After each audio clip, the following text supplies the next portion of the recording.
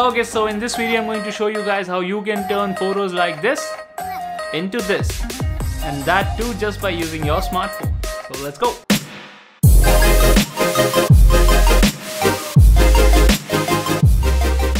Now for this we are going to need three things: a good looking portrait with a clean white background, any landscape image that you want to use, and Google Snapeed photo editing app. Now if you are using this app for the first time, you can check out my another video in which I have explained this app from starting to end. You can just click here and watch that one right now. Now once you have all those three things in your phone, it's time to jump in and start editing a photo. Now once you open the app, you can simply just tap here and select the portrait that we are going to use. And the first thing that you want to do is to make that background really clean. Now for that I'm going to use the selective tool, and I'm just going to drag it to the corners and brighten up the whole background.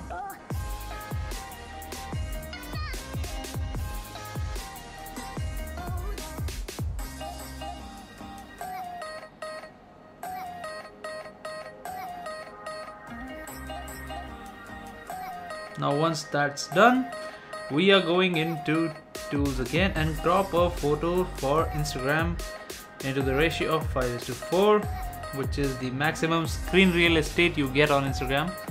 So that is what we are going to do, and this looks good.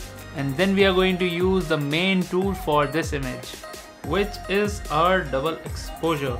Now this double exposure basically means merging two images. Professionally we do it in Photoshop, but that is a very lengthy and detailed process, and obviously not everyone can do it. So here's a user-friendly alternative for that. So what we are going to do is tap here and add the image that we are going to use.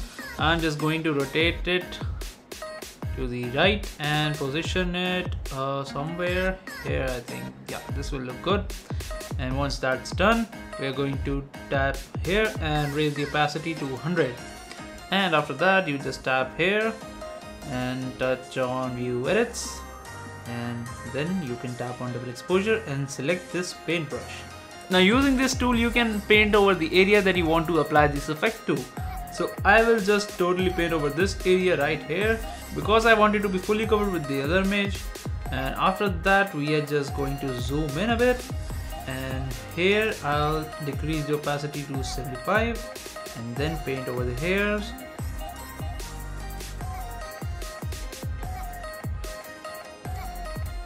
And then we will decrease it to 50 and then paint over the hand.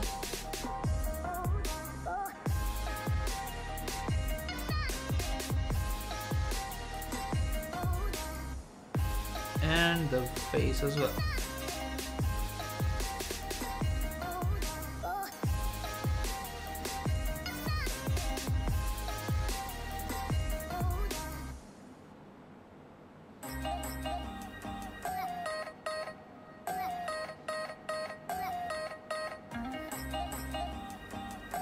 Make sure you have covered every inch of skin that you see here, leaving the mouth, nose and eyes.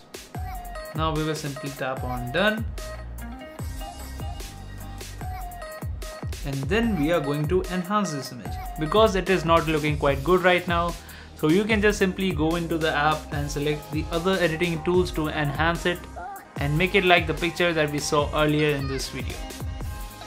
So here I will go to tune image, I'll increase the brightness a bit of contrast, I'll raise the ambience to 100, and I'll decrease the saturation to -100, make it black and white. And then I'm going to raise the highlights a bit and decrease the shadows.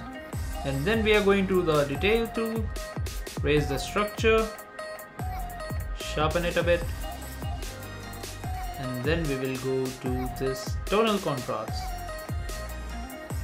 Now as you can see here, here in the bottom the white area is not looking that good, so we are going to correct that as well.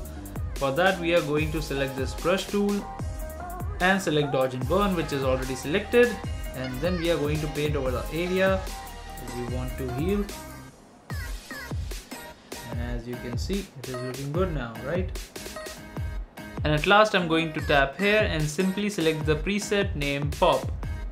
And as you can see, it enhanced the image a bit more.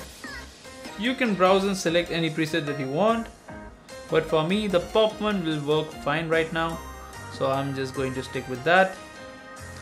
And at last, using the selective tool, I'm going to pop the eye a bit, because why not?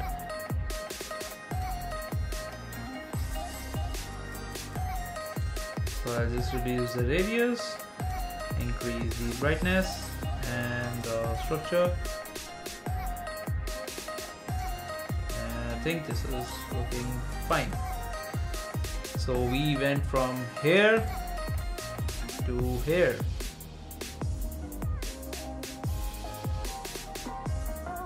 Now you can try this out with as many portraits as you want, because there is actually no limit to creativity. So go ahead, try this method out, and if you really do share them with me on Instagram just by tagging #Raghav and I'll make sure to check them out and feature them on my stories as well. So this was all for this video. I hope you guys liked this one. If you did, don't forget to like, comment, share and subscribe to my channel. I'll see you in the next video. Till then, bye bye.